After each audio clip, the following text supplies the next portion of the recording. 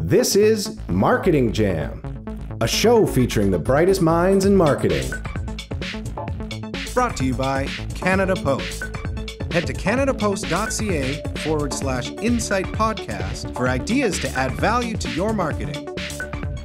All right, welcome to another episode of Marketing Jam. I am so excited for today. Again, huge thank you to Canada Post and their beautiful, inspiring, educational Insight magazine for allowing us to do this show.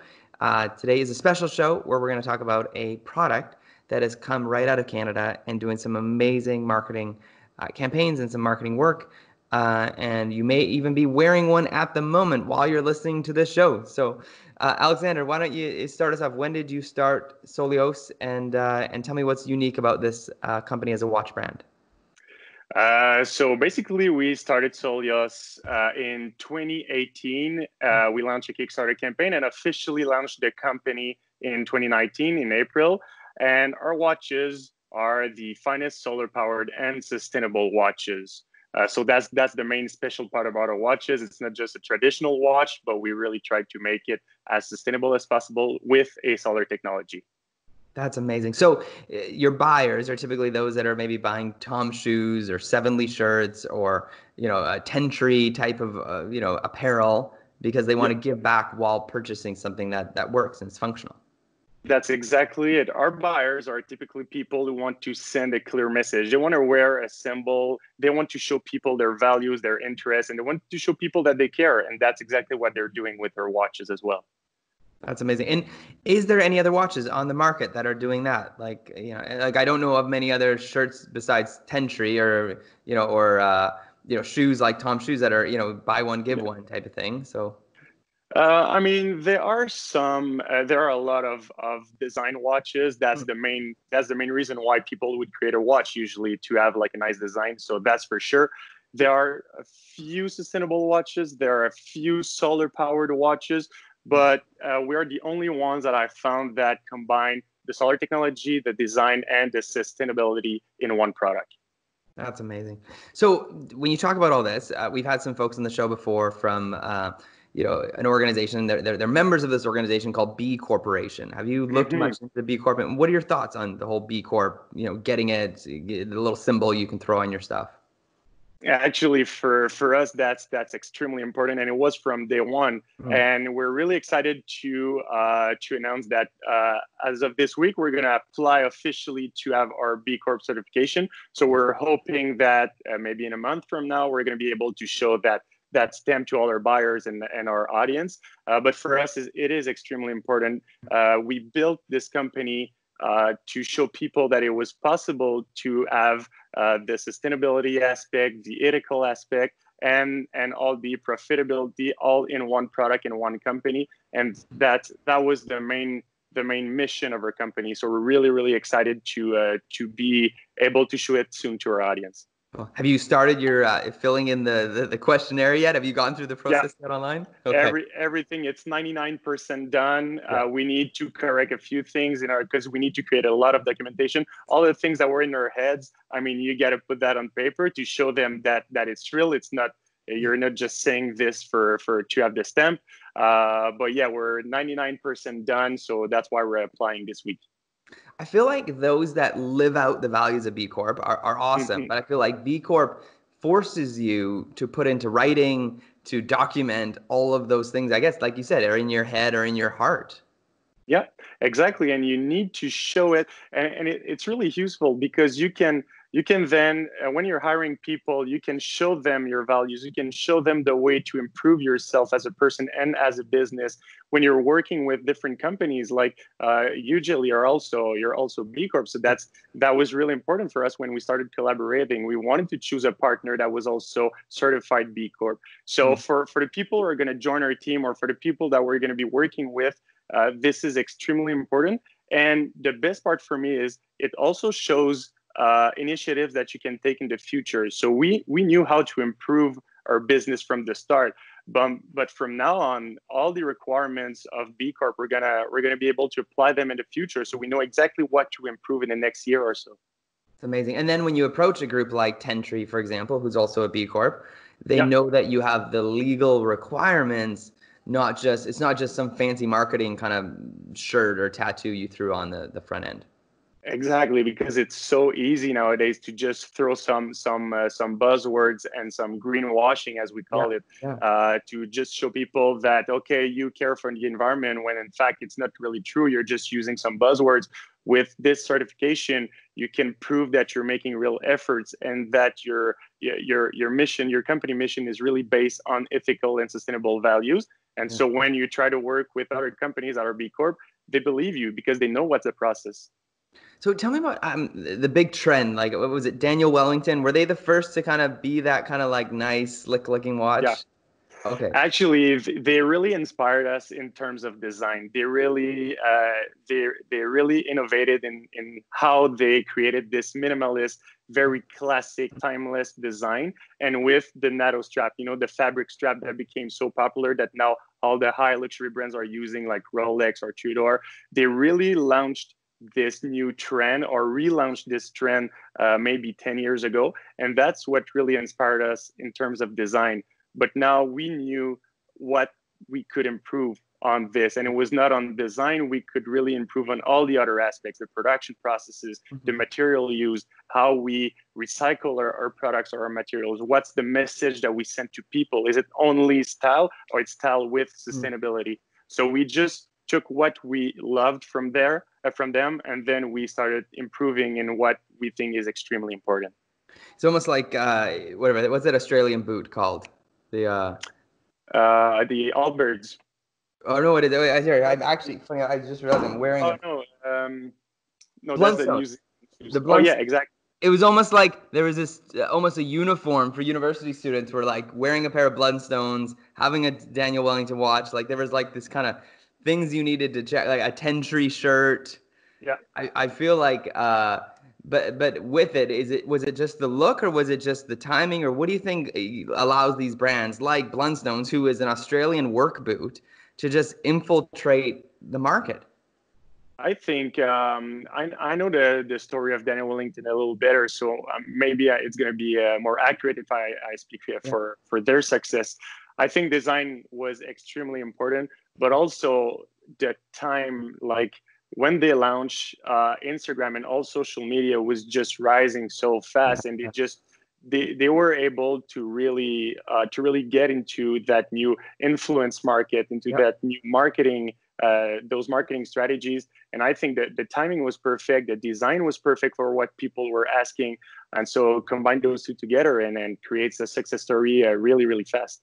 It's almost like the Sevenly story, talking to the founder of that, which was every week they come up with a new shirt design, $7 from that shirt would go to a charity. He attributes all of his success to organic Facebook. And when Facebook changed their algorithm, he said their company went sideways. He has since, and then he got pushed out of the company, the founder. And funny enough, I saw them pop up again because the fine folks at Some Good News, John Krasinski's show, chose to do their swag through Sevenly, which I didn't know they still existed. But it's wild that like a social tool can really launch a company. It could be your best friend, or in some cases your worst enemy. Completely. And for us, it's a big challenge because we know we have to use it, but we have to use it in a completely different way as these companies used to.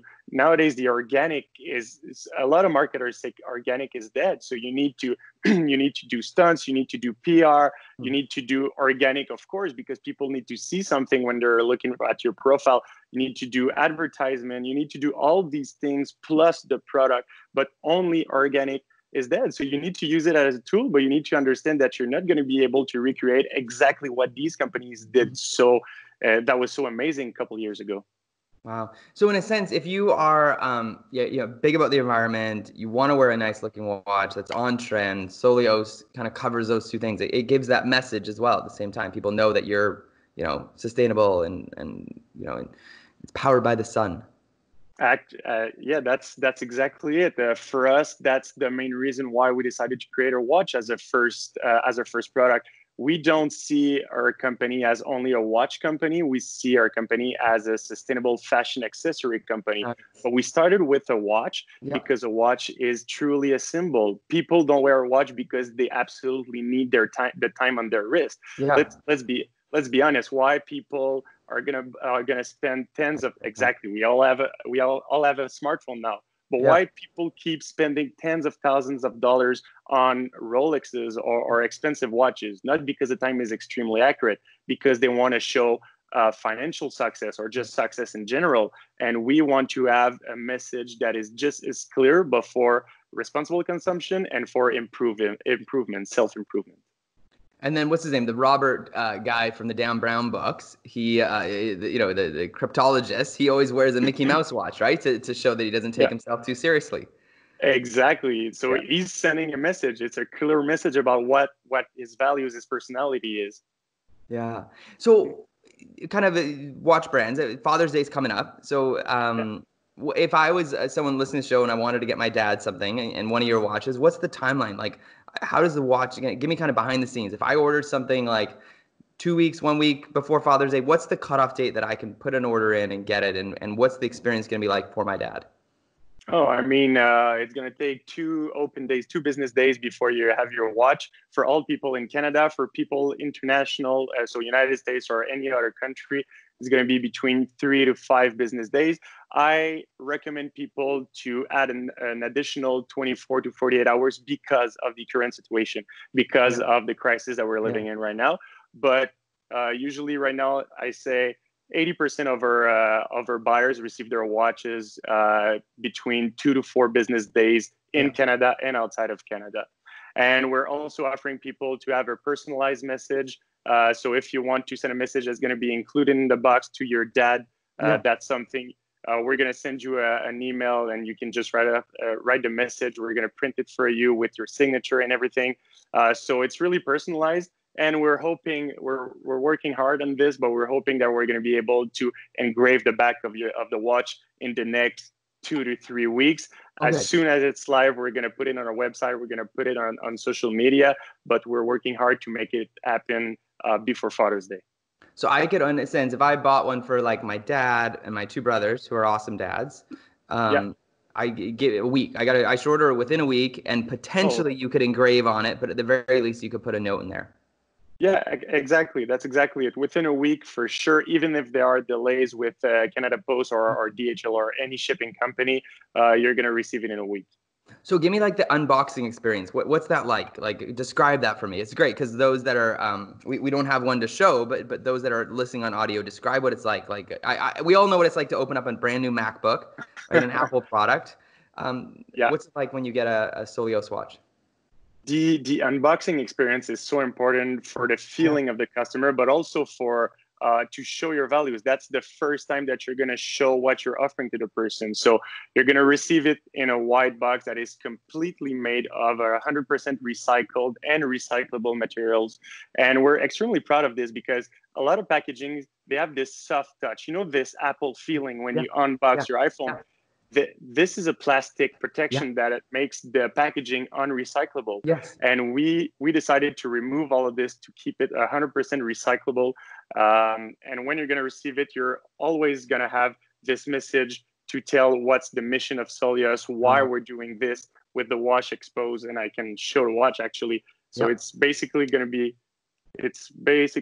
exposed like this, so that the person can really see exactly like what it is at first. So not around a cushion, but really like this in a packaging. And behind the packaging, you're also going to see our 3 main pillars and an explanation on why we did that.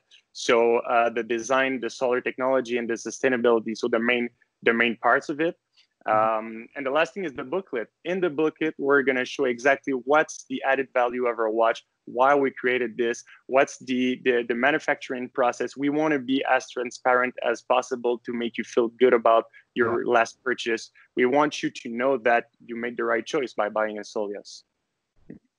So here's a question. Watches are very personal. And so it'd be interesting. Do you have a section on your site? I haven't seen this yet, where I can think of my dad and I can put in like the age range, the type of like person he is, the lifestyle, the clothes he wears, and then you tell me which style of Solios to get? This is actually coming. We're working on it right now. Yeah, so this is a great idea actually, because we know that people want not just a personalized object, but they want a personalized experience. They want you to offer what's unique about them. And so we're working extremely hard on our website right now to make it happen as soon as possible. But for now, we're the automatic system. So people contact us all the time. We ask a lot of questions. We recommend what's going to be the favorite for them, the different sizes, the different colors, depending on the other accessories that a person is wearing. So we're the style guide of Solios for now, and eventually it's going to be all automation, so people can really get it like in an instant. A lot of people are talking about e-commerce right now. What software do you use? Is it Shopify Run? Is it WooCommerce or Magento? What are you running? We're in the middle of a process of changing. So basically we're in Shopify, and it is an amazing tool. I have nothing to complain about. It's easy to use. The only problem is we love to go out of a template. We love to do things like other people don't want to do it. And every time you try to go out of the templates in Shopify, it takes more time. It's more difficult. So we're actually changing everything to go on WooCommerce and WordPress to be more flexible in terms of when we're gonna want to have this style guide where people can have a recommendation. It's going to be much easier to create this on WordPress and WooCommerce than on Shopify. So that's why we're changing right now. Yeah, and huge thank you and shout out to Shopify, those that are listening right now from Shopify. But yeah, Vancouver Candle Co., one of our other clients, is on a custom built Shopify, and it's like wrestling all the time trying to do any customizations. But if you're good with like systems and kind of form, it's perfect. But again, it is a great tool. We loved it so far. We just have different needs for now. That's it. No, that's great. And so tell me about and this is kind of like the big $1 million question in e-commerce is, what's it like on the fulfillment side for you? How is the transition? How is that transaction? And what's the stress of that like when you get some big orders and Father's Day coming up? It's a lot of work because we all do it by ourselves in Montreal in our shop, because the final part of the assembling process is made in Montreal in our office. So it's a lot of work. And when we go into periods like Father's Day, Mother's Day, or Christmas is the best one, but the worst one for operations. It's crazy. We need to work until 2 a.m. every day because we need to fulfill all of this.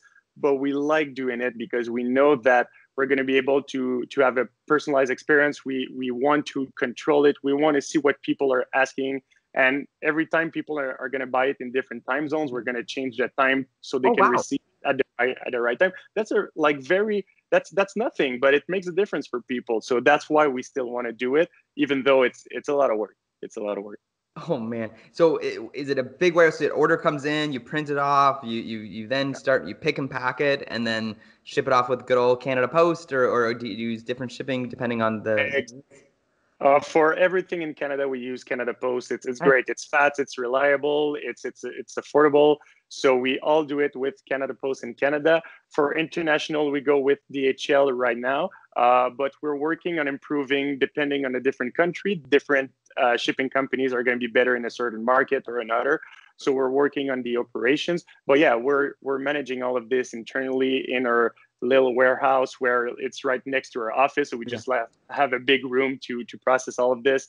It's becoming packed. Like we cannot even move in our room right now, but it's okay for now. So but yeah, we're doing it all by ourselves all the time. So but it's great. We can see the progress physically. Like you can actually see when things are working. You see more boxes, more watches, more straps everywhere. So it's a good feeling at the same time. That's awesome. And tell me about Canada Post. What it was like to set up with them, and what's the process for maybe someone who's doing e-commerce right now and is intimidated or confused about the fulfillment side? What's that like? To be honest, it's really easy. You just call them if you want to have a personalized support, or you can just register online. You're gonna enter your company details, your address, enter your credit card, and then you start shipping. And if you're using Shopify as we're doing it right now, there's an implementation in Shopify, so you don't have to do anything. You just click on send. It pays directly it charges you on your credit card, and that's it. It's done. So and it prints a label that you stick on the package, and then you just drop it off in a little red box, or do you take it somewhere else, or do they pick up? Oh, you can plan a pickup. If you don't want to plan a pickup, you can just put in the red box.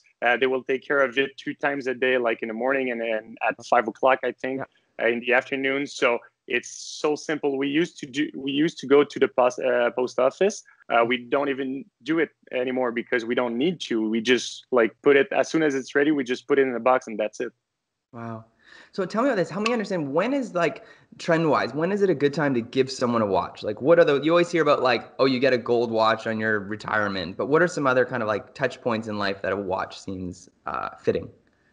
I think like when people graduate from college, I think that can be a really nice gift that you can make to yourself, or that someone can make you.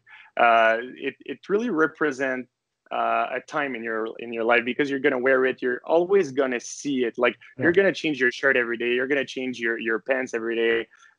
But hopefully you're not going to change your watch every day, because otherwise it would be really expensive. So it really represents something that you're going to carry every day of your life. So after graduating, when you change your job, when you make like a big project, or when you're trying to I don't know, to change your wardrobe, to change your style for the summer, that's a big season for us, when people see the sun coming out and it's a solar powered watch. So people associate it with sun. So when we're getting into summer, people realize, okay, I need something. I'm not going to wear long sleeves anymore. So I need to show what, like, I need to be wearing something. So getting into summer is a big period for us as well. And all the gifting periods are really big as well. Except for Black Friday, because we're trying not to get into that holiday. We're trying to get as far as possible, because it represents something that we don't want to represent as a brand. But Yeah. for all the other holidays, it's obviously a very big moment. Yeah. I love Patagonia did a campaign on a Black Friday where they actually said, don't buy our coats. Like, Yeah, don't buy it anything. was amazing. Yeah, because it's like our coats last, so you don't need to replace it all the time. So don't buy anything this Black Friday. It's brilliant. Yeah, exactly, and we really got inspired by Patagonia for this marketing campaign. But for everything that they're doing, they're so transparent. They're really trying to encourage you to do the right thing, to purchase the right thing, and to think before buying. And that's exactly what we want to do. Like, that's why we decided to go with interchangeable straps, because you don't need 3 straps, even though you have different styles. You don't need 3 watches. I mean, because you have different styles, you just need 1 watch. And if you want to change, buy different straps. So we don't want people to over-consume with our products. We want people to think about it and buy it when they think they're ready, and that they're going to keep it for a long time. Awesome. What about those people who feel like, oh man, I'm in a pretty like rainy, dark place. I live in a basement suite. I'm working all day at my agency or at my brand. I don't think it's going to get enough sun. How much sun do they need exposure to, and how long, No, does it last? yeah, and that's a really good question. You don't need a lot of sun, because we're still living in Canada. I mean, during winter, you don't have a lot of sun. So, but you only need 2 hours of exposure to sunlight, and it's going to last for 6 months. Oh, wow. And you'll be, 6 months. So you can stay in your room for 6 months. You can forget about your watch for 6 months, and pick it up again and wear it, and it's going to be fully functional. And it also charges with artificial light. So even though you're sitting in your office and you just have your office lights, there's no problem. It's going to keep charging. It's not going to be as fast as with the sun, but with a couple minutes, you're going to be okay for a week. So there's no problem with the battery and the recharging capacity. What are you most excited about marketing wise in this next season coming up? What are you kind of like, man, I'm so excited to see if this works, or see this for my brand, or what's revenue up right? I think creating video, because you can really tell a story with videos. Like our watch, when you just look at it like this, you're not going to see that it's sustainable or it's solar powered. So our message is extremely important. Our story is extremely important. And with public relations, we can send this message, and with videos, we can send this message. So we're really excited to start producing with local partners that we love, that are doing an amazing job. And we haven't done it so far because we like things that are extremely good. We have excellence as a pillar for a company. So we didn't want to do like self-recording videos, even though we know that it works. We see it every day on social media, it works. But for us, that's not the image that we want to send. And so we're starting to produce our own videos like right now, next week. And we're really excited to be able to send a message with images, with music, with the script, with everything that comes with a video. That's amazing. So where can people find you online if they're interested in learning more? Very simple. Write Solios on Google. You're going to see our website is going to be at the top, but our website is solioswatches.com. Yeah. All our watches are there. You're going to see everything is in. We have everything in stock right now, but if there is ever something that is out of stock, you're going to see it directly on the website. And other than that, we have a couple.